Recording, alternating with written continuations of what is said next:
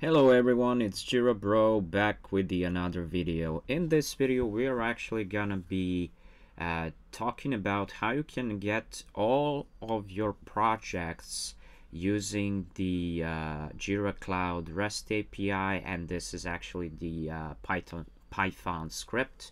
So this is actually done in Python.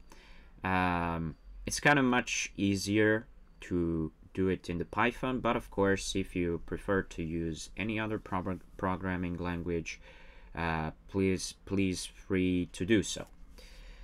So the very first thing that you actually need here, so it's using the basic authentication, and the basic authentication is going to be your email address with your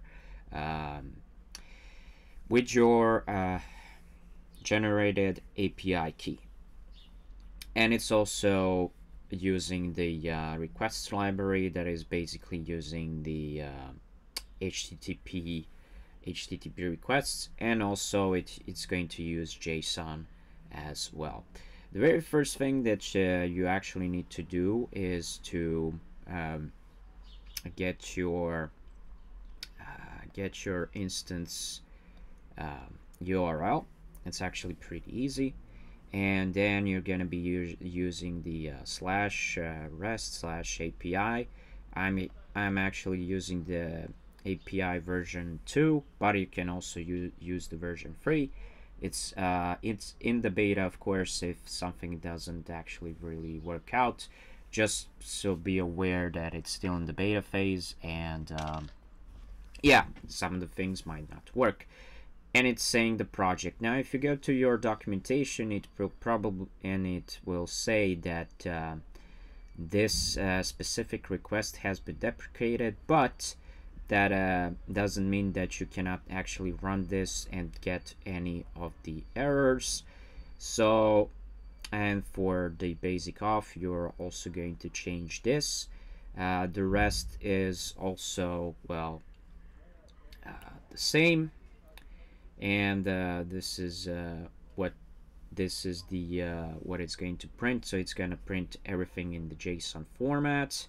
So if we actually go ahead and run this, so this is the result that we will actually get. As you can see, the list is pretty long, and we are getting this response of having all of these projects lined out.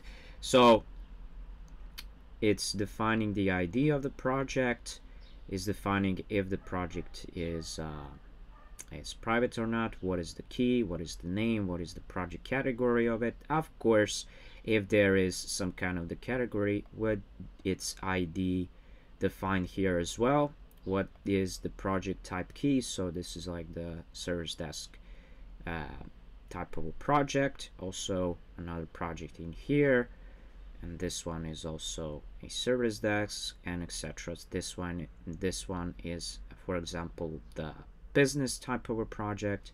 It also has a different ID. So yeah, this is something that I wanted to show you, and actually it actually does work, and it actually generates all of the projects within your instance.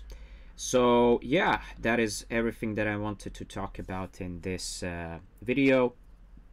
Don't forget to like, share, and subscribe to the channel as well. See you guys in the next one. Bye bye.